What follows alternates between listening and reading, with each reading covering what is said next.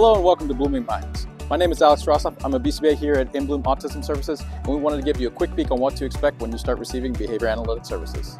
Simply put, applied behavior analysis, or ABA, is the science of understanding and improving a person's behavior. We use empirical research to teach skills that help our clients thrive in their day-to-day lives. This means that the skills that we teach are specifically designed to help their own individual needs. ABA often gets associated with kids with special needs, but they can be used with anyone. We're not here to talk about anyone though. We're here to talk about your child. An RBT will be conducting your child's one-on-one direct therapy sessions. RBT stands for Registered Behavior Technician, and they're supervised by BCBAs, which stands for Board Certified Behavior Analyst. We do love our acronyms in ABA. Now, a BCBA such as myself is in charge of writing all of your child's individualized programs, and we will also be your point of contact for any updates you might have. Now let's take a look at what a typical session looks like. At the start of every session, we ask our families to give a brief update since we last saw you. These updates can include changes in your child's sleeping or eating habits, overall progress at home or at school, or any other updates you might have. These updates are vital for how we implement our sessions for that day.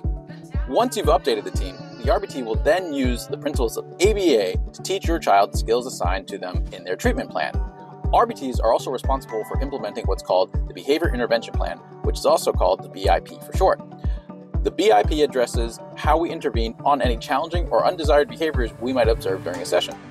At the end of your child's session, your RBT will then provide you with an update on how their session went. Part of your child's treatment package does include a family guidance meeting once per month.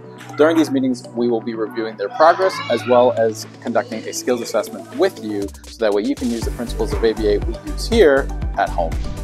The skills training portion is vital for your child's success as we want to make sure everyone on your child's team is conducting things the same way. Essentially, that we're all on the same page.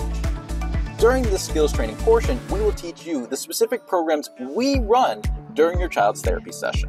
While I'm on the subject of making sure everybody on your child's team is on the same page, your BCBA will also be conducting coordination of care meetings, phone calls, emails, whatever is required with any other providers that you might have for your child.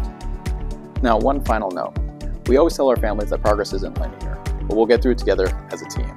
If you like this video, please hit that like button down below. If you really liked it, hit subscribe. If there's anything you want us to cover in a future video, please type in the comments down below. Once again, I've been Alex here at InBloom Autism Services. Now ready, set, bloom.